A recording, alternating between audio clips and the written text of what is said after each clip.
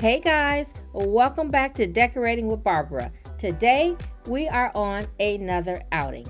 It's a beautiful day in Kansas, it's not raining, and I wanted to go out and buy some fresh flowers from TraderJoe's for my home.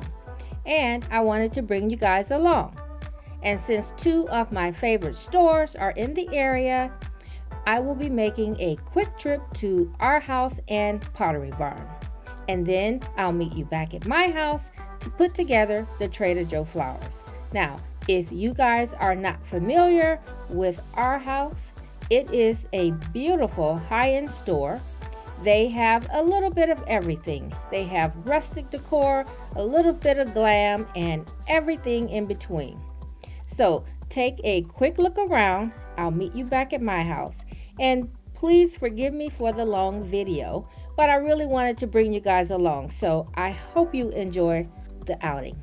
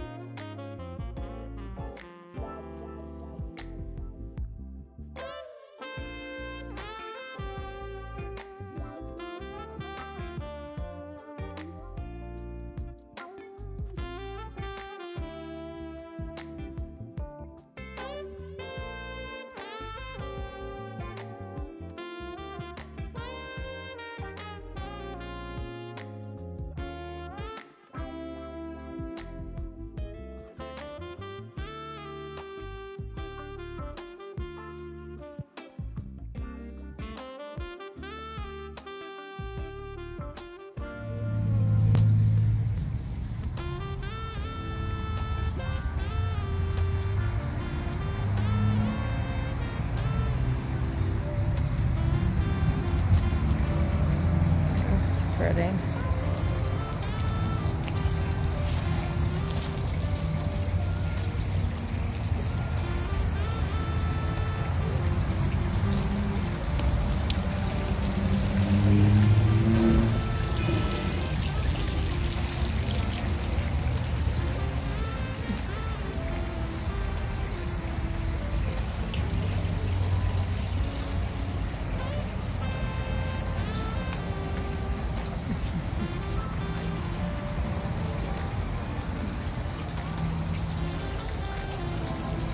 Oh, pretty.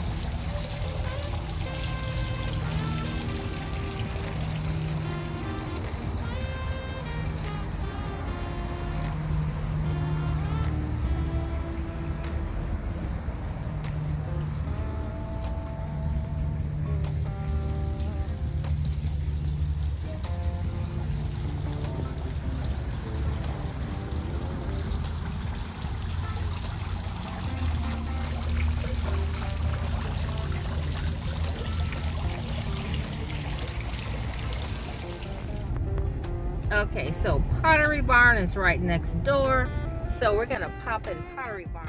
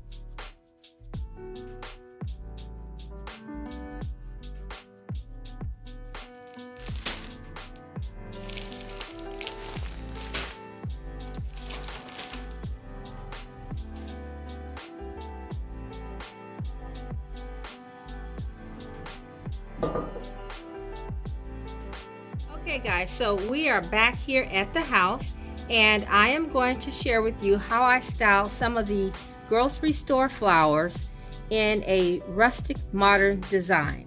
Now I'm down here in my basement because my grandson is upstairs sleeping, and when I'm done with the arrangement, I'll take it upstairs and show you how it looks in the kitchen. Okay guys, so I picked up a few different bouquets of flowers. Mainly I wanted to pick up greenery and then just add a little pop of color. So this little floral bouquet was all in one bouquet, and these were fairly inexpensive. The greenery packs were $3.99, and then the floral was $6.99, and that's pretty inexpensive. Now I did have a little mishap, and so all of these flowers would have cost somewhere around $20, but the yellow flowers that came with this bouquet got left out of the water and they didn't make it. So I went to my local grocery store and picked these up. So that took my price just slightly over $20 for all of the flowers you see here, which is not bad at all. I mentioned that I wanted to do like a rustic bouquet, and so for that I like to use a minimal amount of flowers and, like I said before, a lot of greenery. So I like to add things in there with texture, like some of the sticks. You could do pussy willow, you could do curly branches, or you can do something like this. And then sometimes I like to add succulents, and you could add faux or real. And then berries always, I think, just kind of liven up a bouquet. These happen to be faux, but you can see there are some real berries that came in the one arrangement, and I probably will switch the red ones out for this more softer magenta color, just because I like the softness of that one better. So it is totally okay to mix faux and real, and you're going to see me do that now. So I'm going to start with my large rustic container, and that is another way to bring in that rustic look is your container. Now, if the rustic look is not your style, then you can bring in something like a farmhouse container, or you can just use the glass, which is always classic and elegant. So use whatever style that works with your decor. And so yeah, I didn't do this in advance. I'm just kind of going on how I feel, and basically kind of, you know, arranging flowers is like an art.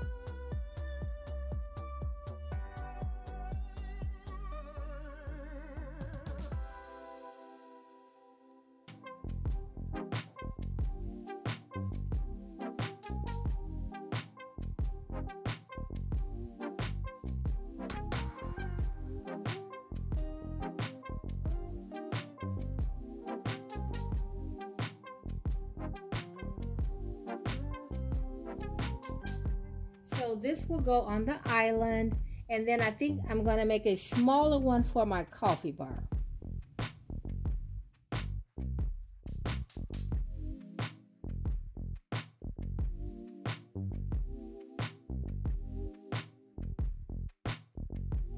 Okay, so let's put this aside, and then I'm going to work on one more.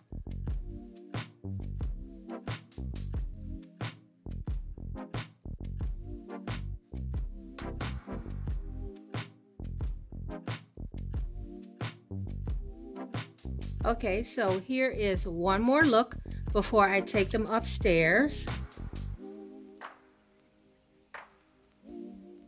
And then these down here, I wanted to point these out. Well, first of all, this is what was left over, and I'm going to use that upstairs on the coffee bar.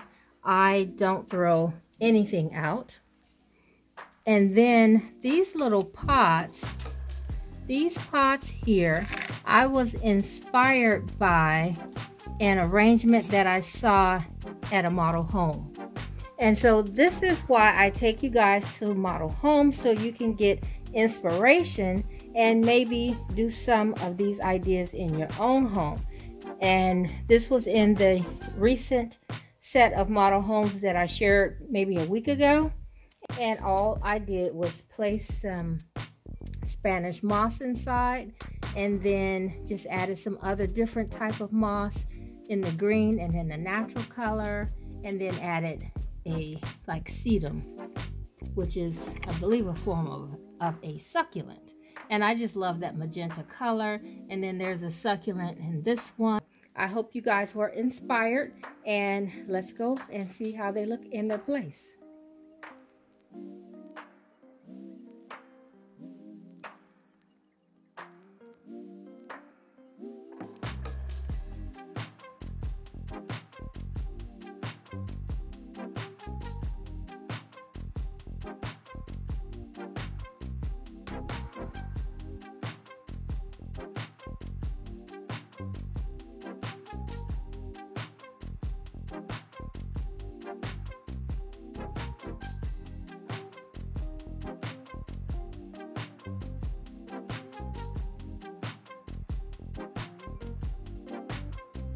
Okay, and so here on the coffee bar, I kept it pretty simple. I just added a few little roses that fell off the stems and some greenery.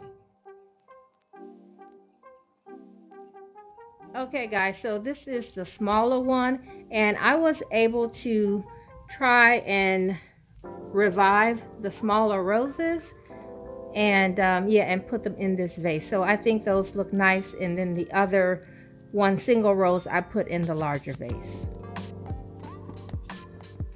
And so guys, I'll share the rest of the entryway with you guys in the next video, because I want to show you how the chandelier turned out.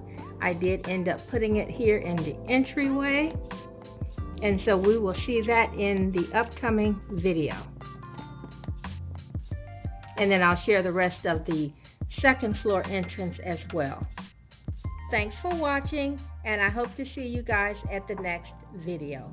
Bye-bye.